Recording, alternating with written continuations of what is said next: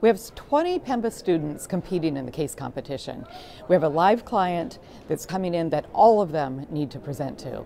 I'm hoping that this is a great learning experience.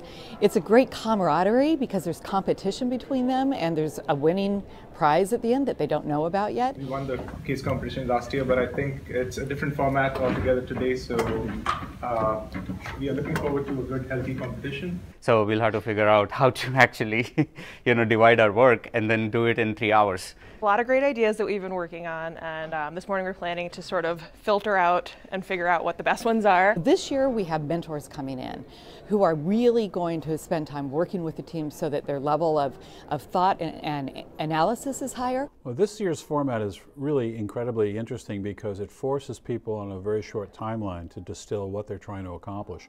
We started off this morning by talking about what are you really trying to do here, because I think that's the crux of the problem for them, and they really seem to grasp it as a team. I'm expecting they will recommend things that I wouldn't personally recommend because they've spent all this time looking at it, and what I'd most like to see is an idea I wouldn't have thought of. I want to make sure that each group has spent some time and being thoughtful, have read the case and done a little bit of research, and has created a scenario whereby they think the case can be successful.